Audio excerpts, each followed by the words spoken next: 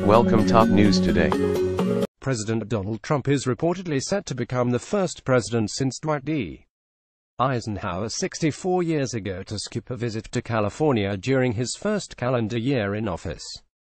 Trump doesn't appear to have any plans to see the Golden State, one of the country's most populous and economically well-off states, before he marks his first full year in office on Jan.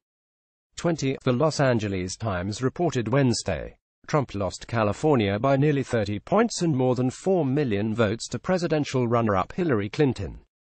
Though past presidents have made it a point to visit California, even without winning the state in the election, Trump has labeled the state as ground zero for the resistance, according to the LA Times. Before his inauguration, Trump alleged there was serious voter fraud in California as well as in Virginia and New Hampshire. He did not provide any evidence to back up his claims.